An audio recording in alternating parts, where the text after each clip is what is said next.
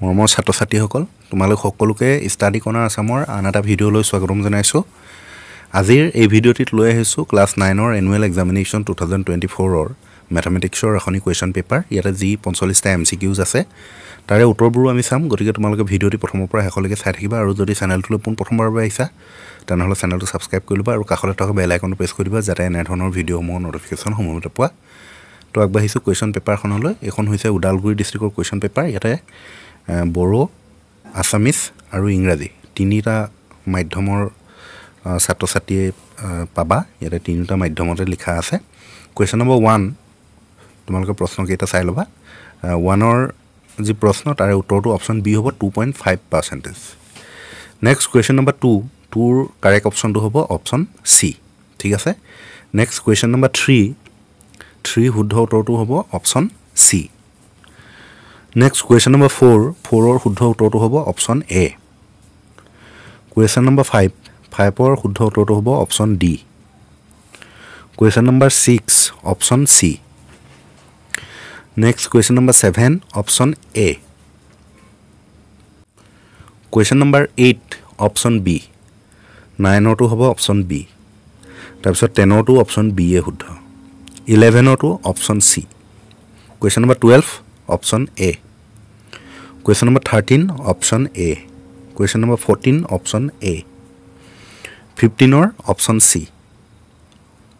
Next question number 16 option B. 17টো option C. 18 option D. Question number 19 option C. 20 option A.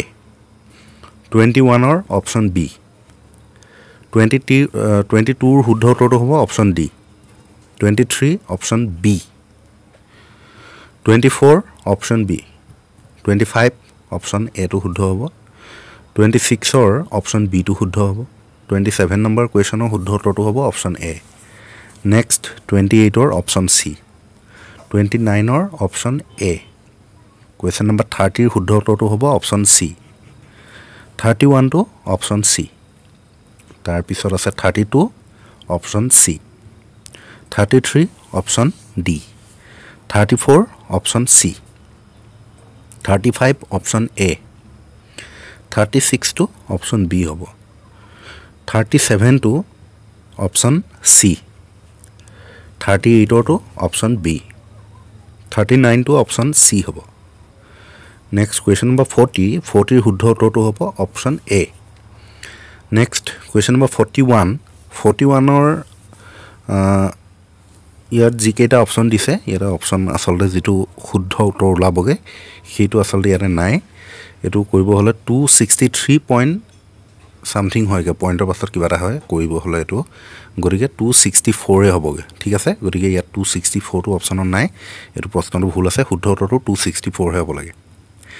Next question number 42ৰ শুদ্ধ উত্তৰটো হৈছে option C. 43ৰ শুদ্ধ উত্তৰটো option B. Question number 44ৰ শুদ্ধ উত্তৰটো হ'ব অপশ্যন বি হিষ্টগ্ৰাম। নেক্সট 45 MCQsৰ শেষৰটো প্ৰশ্ন ইয়াৰে শুদ্ধ উত্তৰটো হ'ব অপশ্যন এ ঠিক আছে।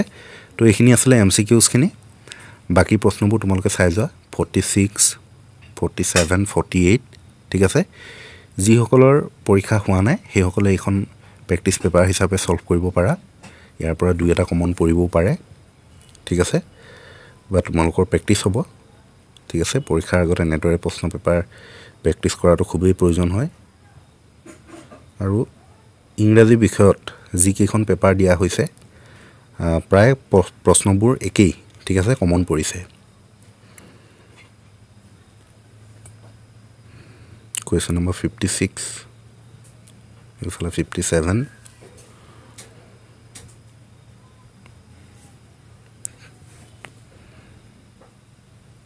শেষৰটো পেজ